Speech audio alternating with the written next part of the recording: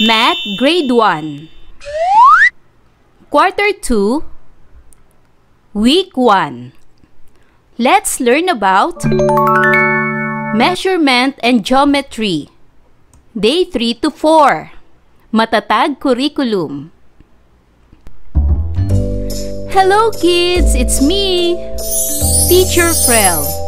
Don't forget to subscribe, like, and share, and hit the notification bell for the latest video. You can also follow my Facebook page, Teacher Frel TV.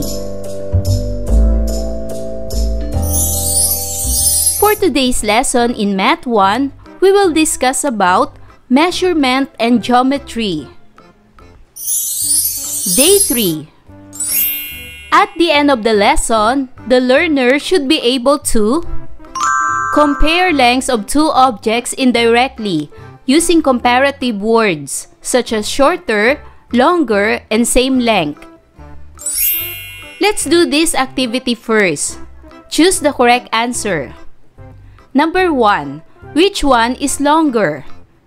Pencil A or pencil B? Correct. The longer is pencil A. Number 2. Which is longest? Is it pencil A, pencil B, or pencil C? Correct. The answer is pencil C. Number 3. Which is tallest?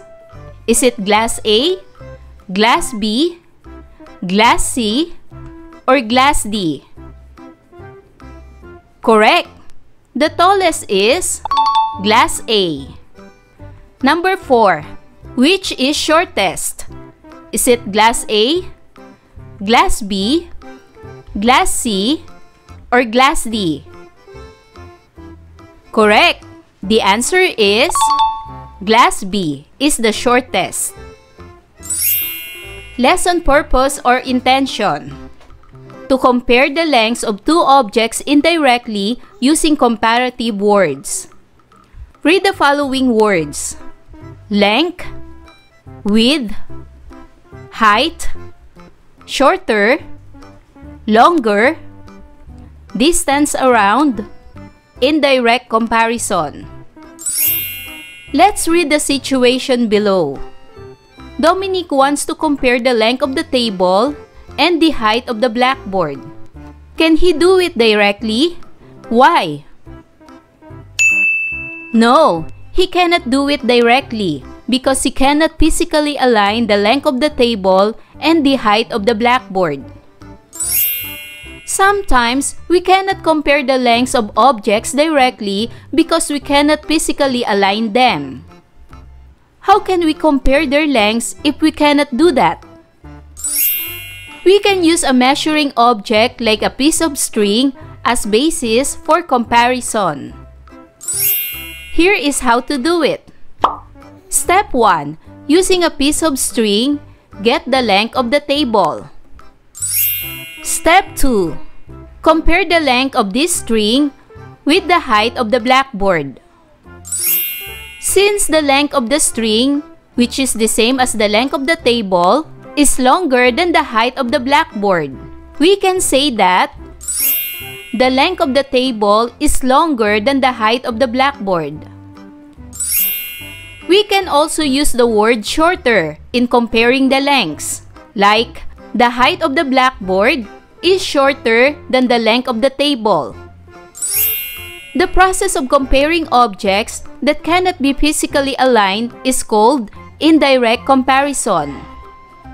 An intermediary tool or another object, such as a piece of string, is used for comparing the lengths. Let's see another situation. Compare the width of a table and the height of a chair. Step 1. Using a piece of string, get the width of the table. So this is the width of the table using this string. Step 2. Compare the length of this string. We will use the string that we use in measuring the width of the table. Compare the length of this string with the height of the chair.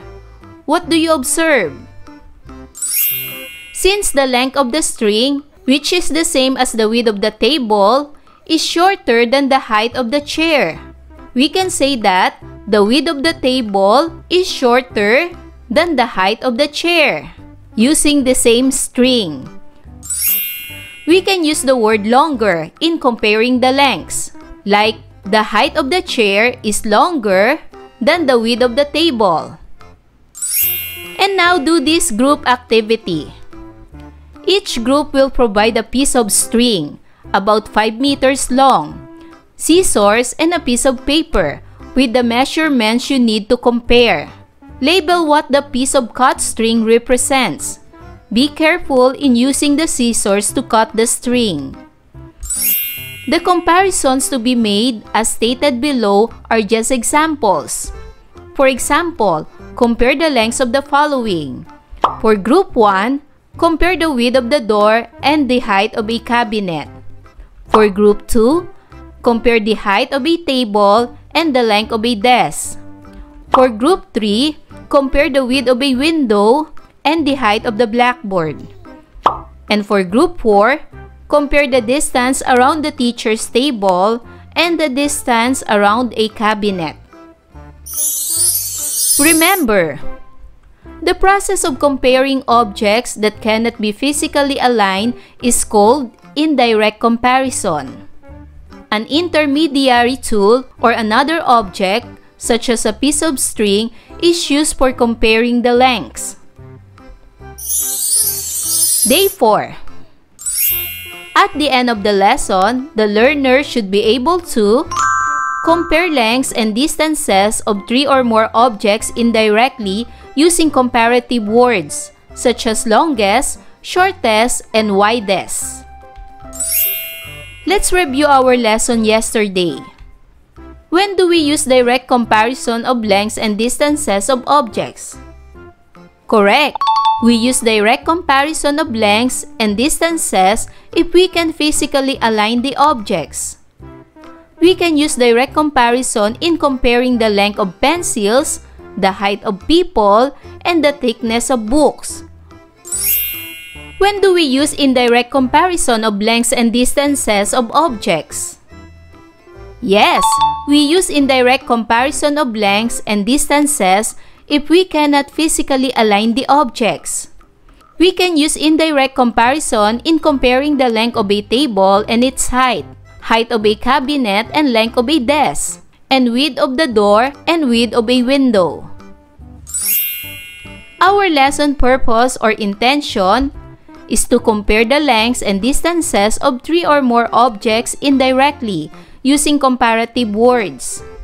So read the following words: length, width, distance around, longer, longest, shorter, shortest, wider, and direct comparison.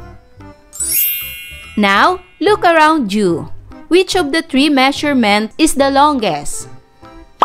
Is it the width of the door, width of a window, or the height of a cabinet? Since you cannot physically align the measurements of the 3 objects, you need to use a different object to compare 3 lengths, like a piece of string. Once you have taken all measurements using the string, determine which is the longest among the width of the door, width of a window, and height of a cabinet based on the 3 cut strings. To identify the longest, you must directly compare the 3 strings by aligning one end of each string.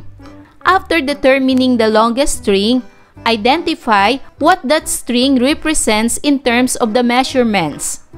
Look at this example. Measure the width of the door like this. Then cut the string. This is the first string. For the second string, measure the width of a window like this. Then cut the string. This is the second string. And for the third string, measure the height of a cabinet like this.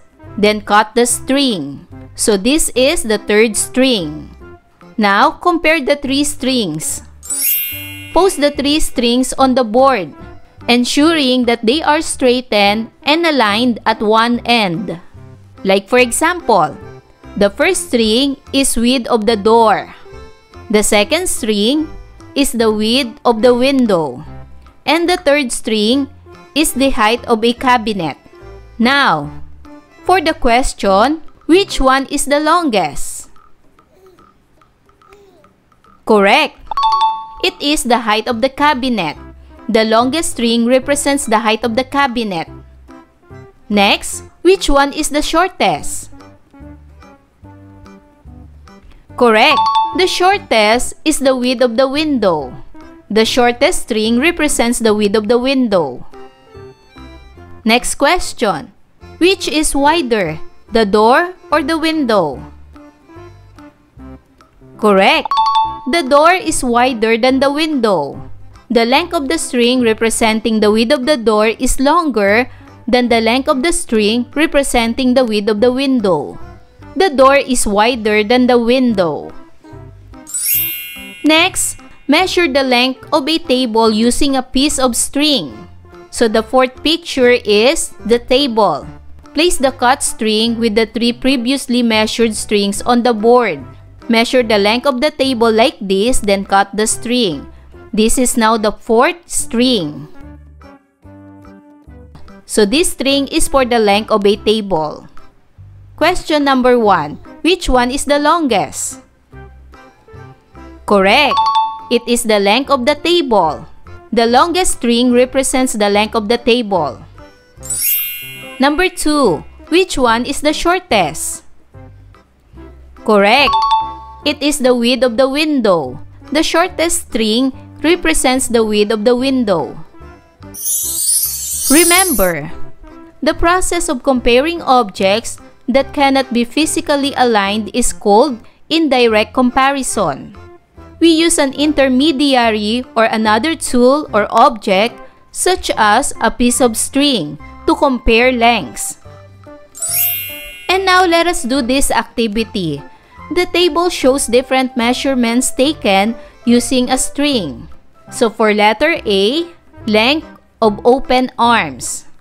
Letter B, width of a book. Letter C, height of a desk. Letter D, thickness of a book. And letter E, distance around a tree. So which one is it? Write the letters of the correct answers in the blank. Number 1. Which is longest? Is it A, B, C, D, or E? Correct. The longest is letter E, distance around a tree. Number 2. Which is the second longest? Correct. The second longest is letter A, which is the length of open arms. Number 3. Which is shortest? Correct. The answer is letter D, thickness of a book. Number 4. Which is second shortest? Correct. The second shortest is letter B, which is the width of a book. Number 5. Which is shorter than the length of open arms? Correct. The answers are letters E, C, or D, which are E is distance around the tree, C is the height of a desk, and D is the thickness of a book. And number 6, which is longer than the height of the desk? Correct. The answer are letter A or E. A is the length of open arms, and E is the distance around a tree. So kids, do you understand our lesson for today? Wow! Good job! Kids, I hope you learned a lot from this lesson. Until our next topic, bye-bye kids! Thanks for watching!